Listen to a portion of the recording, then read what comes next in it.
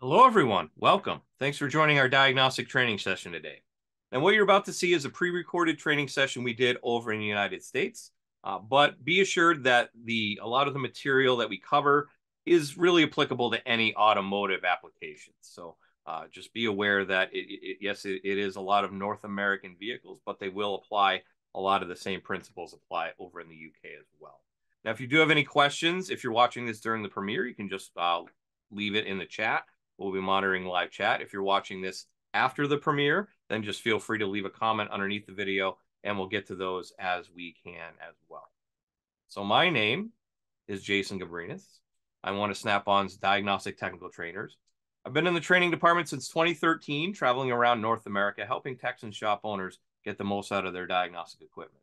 Before I did that, it was a couple years as a diagnostic sales rep at Snap-on, so I had 30 different franchisees I worked with, as well as the shops that they serviced in order to help everyone get the most out of their diagnostic needs. Then before I did that, it was 8 years at Subaru, so I worked in a dealership, and over time, I guess, just became the default diag guy in the shop. So I always ended up having the drivability problems, the intermittent problems, the weird wiring problems that would show up on those cars.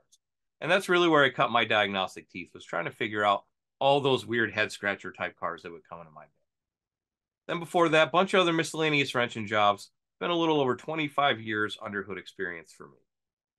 So our topic today is code-based diagnostic workflow part 2. So if you were with us last week, we talked about using a good standardized diagnostic workflow. So to recap what we were talking about, you would intake the customer. You want to make sure you do a pre-scan on every vehicle, right? You want to make sure that you're scanning all modules for codes because some modules can throw a code and not turn on a light. So we want to make sure that we are checking those. We also talked about how it'll upload free to the Snap-on cloud, and we can share that as well. We'll talk about that a little bit later.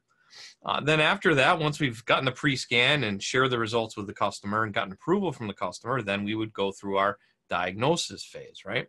So we're going to go through and determine the cause. And that in and of itself is a whole other workflow in there. Then after that, we'll repair whatever we come to as a conclusion. We'll go in and fix the problem. Then once the problem is fixed, we'll go in and double check, make sure, are there any resets, relearns, recalibrations that need to be done on the system?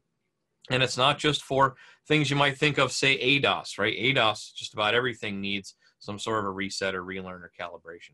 How about an oxygen sensor on a GM? You have to reset the heater circuit.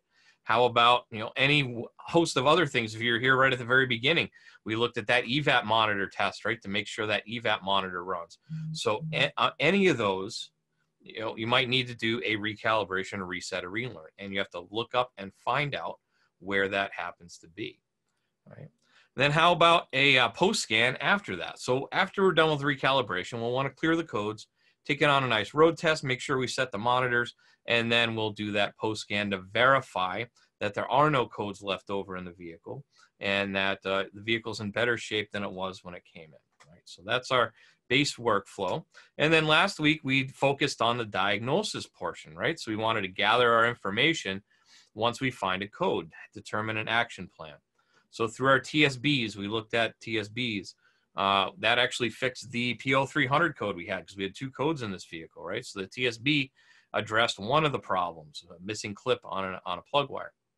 And then we need OEM info, wiring diagrams, and torque specifications, and repair info, and diagnostic flow charts from them. Real-world repair info, looking at our SureTrack graph based on over 1.3 billion repair orders. Checking data stream, what is the computer telling us it sees based on condition? Functional tests, turning things on and off. In this case, what we're working on this week, or from last week, is we had a PO446, a vent valve code, do a functional test on that vent valve, and it did not turn on or off. We weren't able to cycle it using the computer.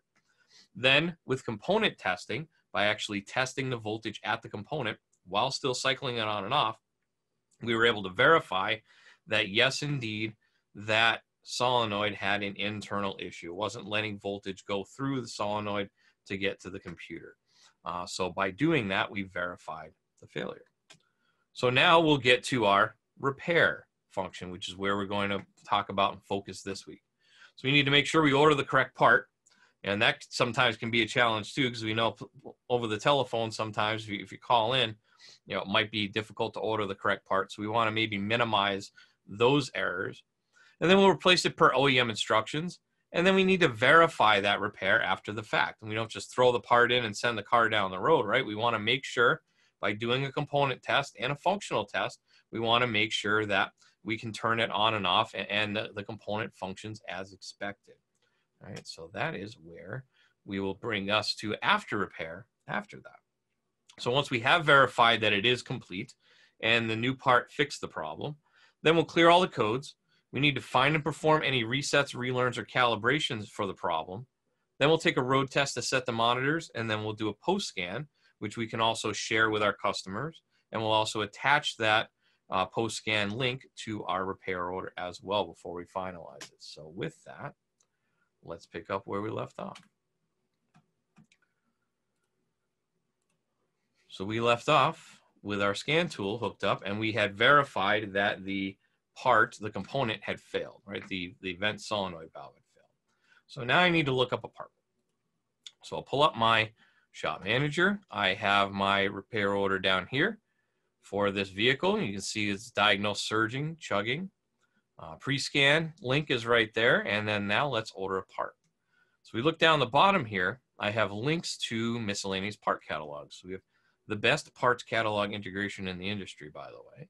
But you can click on it and it'll bring you to the online ordering for that particular brand of parts house. So here is, let's verify our car here. This opens up on another screen for me, so I have to slide them over. Okay, so here I am in CarQuest. I got a CarQuest down the street, so I just plugged in there. And I need to look up this part. So that is under, well, let's see. Did I click too far? No, I did not click too far. That is under fuel and emissions. There it is. And then under fuel emissions, evap control components. Go in there. And then we see our list for the vapor canister at the top, the vent solenoid, the purge valve, and then the vent valve itself down there. So if we look vapor canister vent solenoid, we got this one from BWD. If I click on that, it gives me a picture. So there's my picture right there. And I can see, looks like there's the solenoid, and then it comes with the filter. So this big, long flex hose, I guess you could call it. It's got the filter on the end. And then we have a hard nylon line that goes over, must be to the canister, right? So that's what that assembly looks like. If we look at Dorman's, should look very similar. So yeah, it looks very similar, just doesn't have that loop-de-loop in there, right? But for all intents and purposes, I'd say that'd be the same. So there's my filter, and there's my hard line there.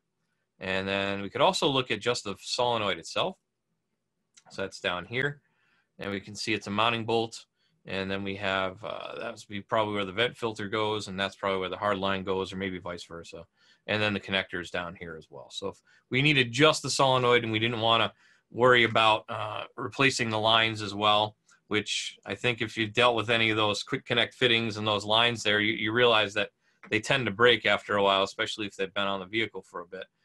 So I am going to order this one right here. So look at this Dorman part right there. I want one of them. I will check it off, and then I will transfer it over to my repair order. All right, so we got that. All right, so there we go. So there is our vapor canister solenoid, quantity of 1, and then sale price versus the list price there. It does a markup for me, and now I'm ready. So we can order it and order the parts in. You can do that electronically as well through the parts ordering window, which is over there again. Here we go. So I can order all those. Hit order parts, and oh, I gotta do a price check first. There we go. Okay, well, it's because I'm in demo mode then. All right, cool. So we can order the parts right from there, and then the parts will come in, all right, through my whatever parts house I have. So let's say the parts came in, and then I need to know the repair procedure, all right? So I can go in and look up my repair procedure. So I can go into my repair information either through my scan tool if I have that option, or through the web browser, which we could do as well. I'm going to pull up my vehicle information. All right, so it's an LTZ. Use this vehicle. And then we'll look up our evap vent solenoid. All right, vent solenoid replace over there. And then we have our, let's see, our OEM testing procedures. We can go in there. It's going to walk us through how we would test it, and it's going to walk us through how we would replace it. It's just one bolt. It's in the back of the vehicle. All right, so we have that information there. How about labor? How long is this going to take me? You can do a labor time as well, either through here or through our manager system. So you can go in, look for labor. Looks like it's 8/10. All right, so it's not going to take all that long. Looks like it's 8/10. Okay, cool. So I have all that information. Now I would go and replace it. Take my 8/10, replace it, come back here to my scanner. So once that's done, and I would need to verify that problem, right? And now I don't have codes, right? Because we clear the codes, so we wouldn't have any codes. But I want to verify that that new part fixed the problem. So I'll go back into my scanner where I was, go into engine, and that is a functional test. You can go in, and that is called an output control. And if I look, there's my evap vent solenoid there. Notice how many different functional tests there are on this vehicle. And if you were with us last week and you remember, that brought it down to 4 tests out of this whole list. It brought it down to just those 4. So we didn't have to search through and find this vent solenoid valve. All right, there we go. Go into my vent solenoid valve. Perform my functional test. I can set it to venting and not venting. And once again, since we're wirelessly connected, we can just go underneath the back of the vehicle, put our hand on it, go to venting, go to not venting, make sure whether or not it's clicking. And in this case, let's say, for the sake of argument, that it is clicking. But of course, we also want to verify the voltages are correct, because we can have problems with parts brand new out of the box, right? Pretty sure you may have gotten a brand new part in a box that didn't work at one point in your life, right? So we're going to go into our guided component test. Out of the 5 million guided component tests, we have our vent solenoid test for this particular vehicle, and we can do a DC voltage test. So yellow to vent control, black to known good ground. We should see 12 volts on both sides when it's de-energized. And then when we energize it, we should see 1/10 of a volt or less on the control side. So let's say we hit view meter. Once again, automatically sets the voltage range where it needs to be, automatically sets the time base where it needs to be, and I am back probed at the vent solenoid, which is this one right here, and on pin A, so I'm getting ignition voltage, right? So 12 volts in my ignition. And then let's undo it, plug it in on the other side. There it is. So on both sides, when it's open, we have 12 volts. And if you remember last time, I did not have 12 volts coming out the back side of the solenoid. Right, so we'll just go in and we can check back and forth and make sure that it has voltage on both sides. Now we also want to make sure it's being controlled properly, and we want to make sure the voltage is correct when it goes to ground, when the computer grounds it. So I want to be able to do this at the same time while I do my functional test. So once again, we'll pop my meter out. We'll go back over to my scanner where my functional test is. Pull that up, pull up my scope, snap it to the right, snap it to the left. And then if we go not venting, it should be, this is on the control side. And then if we set it to venting, it should see 1/10 of a volt or less. And we're right down there, right around that 0 volt mark. All right, so that means it's working. Set it to not venting, it goes back up to 12 volts. Set it to venting, it goes back down to 12 volts. All right, so that's the way it should be. So we've just verified that the component's working. Now, why did I just test a brand new part? As I mentioned, have you ever gotten a brand new part in a box that didn't work? I think you can agree that probably has happened at some point in your life. So we want to test it. I have also seen, personally, that on solenoids, switches, motors, if we even have the slightest bit of resistance and it reduces the voltage just enough where it's below the threshold to set a code, you will get a code. Even if it might still technically be working, the voltage output might not be correct. It might have just a little bit extra resistance in there and it brings it down by 1/10 of a volt, but that 1/10 of a volt's enough to bring it down below the threshold to set a code. So we want to make sure we're not going to set that code again. And so we'll go back into my scanner, exit out of here, go back a few screens, Next thing we want to do is we want to see, are there any resets, relearns that need to be done? So first off, I'm going to clear the codes. We want to do that before my reset or relearn. So I'm going to go and clear all codes, read by code scan here. So it's going to go through, it's doing it in the background right now.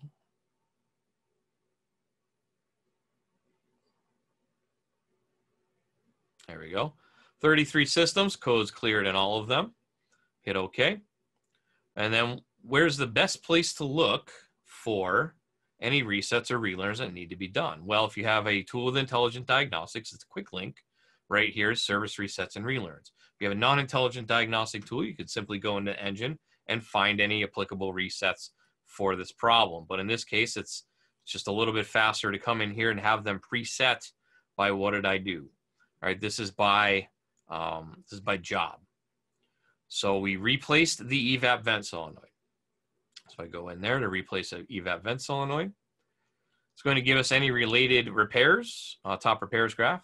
It's going to give us any related TSBs, bulletins, recalls, or campaigns. Looks like there's no related bulletins for this, and that's fine. If I go to functional resets and calibrations, what it does is it looks inside the computer and finds any applicable reset or relearn. Now, in this case, we got just one, because there is only one thing we need to do, but sometimes you could get 4, 5, 6 different tests in here, depending on what we're working on, depending on how it's related. All right, so we can go into evap service bay test here, and it'll tell us to run it. So use it to run the onboard evap diagnostic. To ensure accurate test results, refer to vehicle-specific service information for instructions. If evap monitor flag is complete, clear the codes to reset the monitor. Turn all accessories off and set the parking brake. Fuel level must be between 15 and 85%. All right, so why are we running this test? This is another one of those tests. If you were here at the very beginning, we had that video, right? So it's another one of these tests that we need to do to avoid spending a ton of time to set this monitor. So I'm going to go back over to my shop key, into my repair information. And I want to look up the evap service bay test. So I brought my canister over, so I'm going to go service bay test. All right, so here we are right here. Evap service bay test. And it is this one.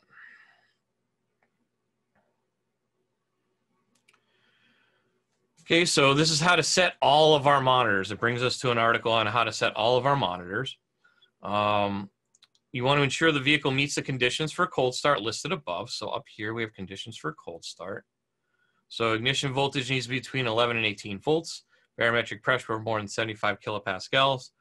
Coolant temperature, intake air temperature, and ambient air temperature need to be between 39 and 86 degrees Fahrenheit.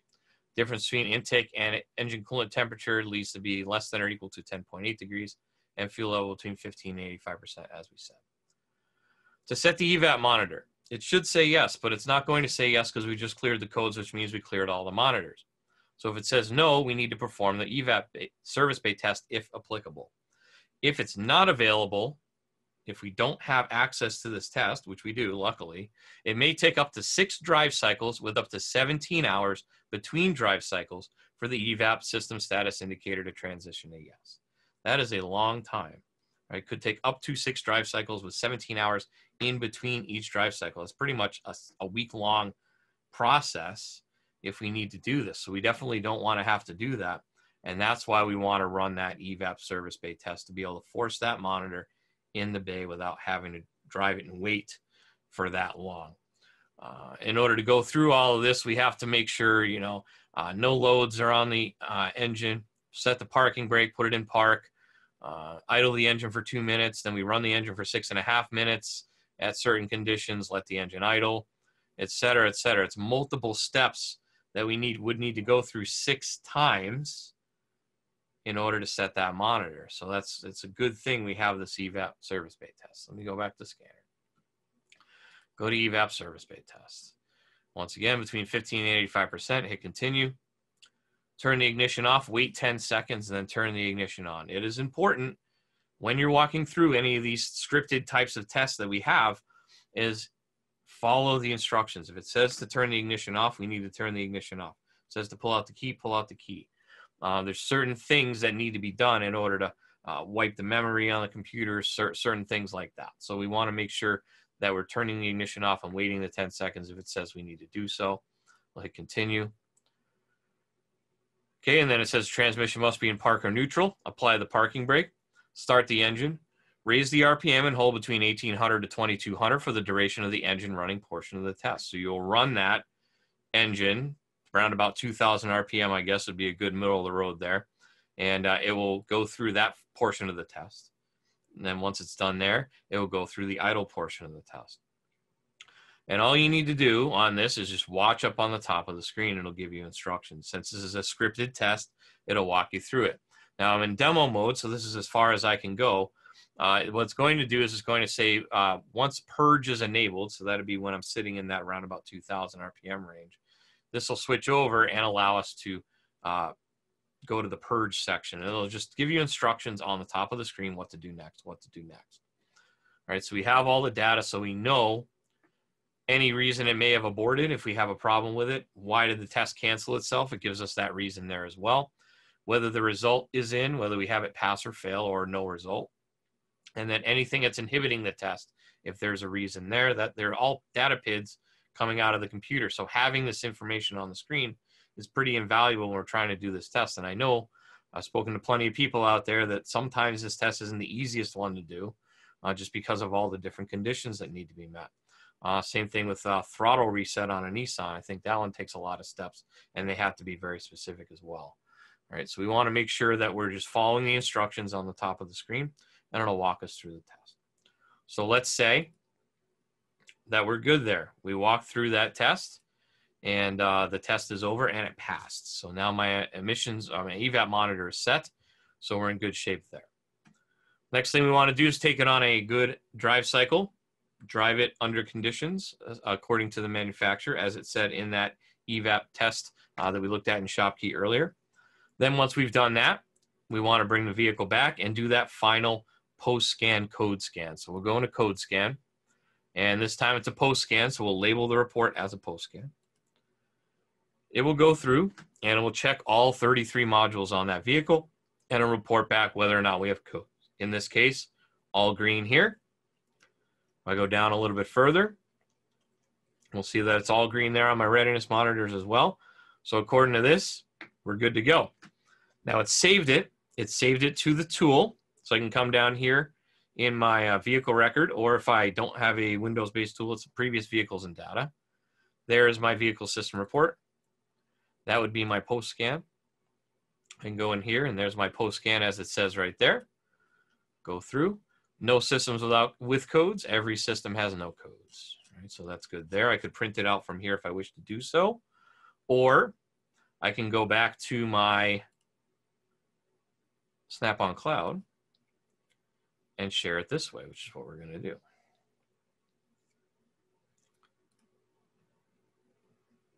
So log in. As we've said before, this is free to anyone. You just need to have register your Snap-on Scan tool with it. It needs to be a current software version on that, on your tool, which is very important. You'll see a little bit more why it's very important in a minute. But you want to make sure you have a current version of software on your tool. Here is my, let's see, 6:22 p.m. There it is. So there is my post scan here that I just did. Notice how it tags it as a post scan here on the bottom of the screen. I can click on it. It'll open up in a new window. There's my post scan there. I could print it from here since it works in any browser, or I can share the link. All right, so if I click on the link here, it gives me three options to share this link. Send via SMS will allow me to send it via text message to a customer. If I have this open on a phone, that becomes active.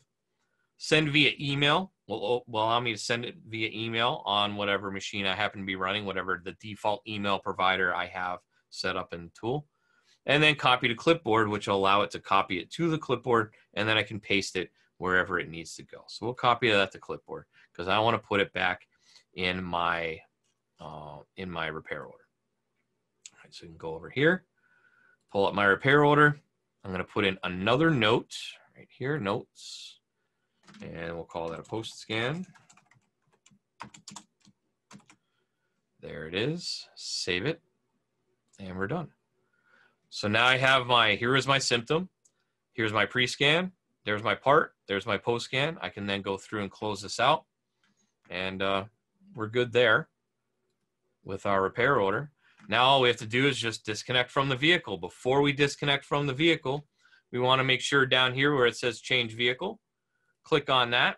So that way it will stop communication with the vehicle. And this really applies to the wireless tools, is it stops communication with the vehicle, and it also resets the wireless module so we don't have any issues connecting it to the next car. So it'll stop scanner communication, hit OK, saves the vehicle record. I have no active vehicle in there, and I can simply disconnect from the vehicle, and I am good to go. And with that, that is our time here today. So make sure you tune in for new diagnostic content every week. We will be premiering a new video every Wednesday at 7 p.m. UK time. So make sure you check it out on the YouTube channel. If you're watching, well, of course, you would be watching this on YouTube, but make sure you subscribe, thumbs up, ring the little notification bell so you know anytime we post new content. And it's youtube.com/SnapOnDiagnosticsUK. With that, time for questions. If you have any questions, just feel free. Once again, if you're watching this on a premiere, just leave it in the live chat and we'll answer those. Otherwise, leave a comment under the video and we will get to those as we monitor those comments as well. So I'd like to thank you for taking a little bit of time out of your day to learning a little bit more about how you might be able to be more efficient at diagnosing vehicles using some of the information that we've given you today. Hopefully, we'll see you next week. Hopefully you can watch and see you on any of our other videos. Have a good week. Have a good night and take care.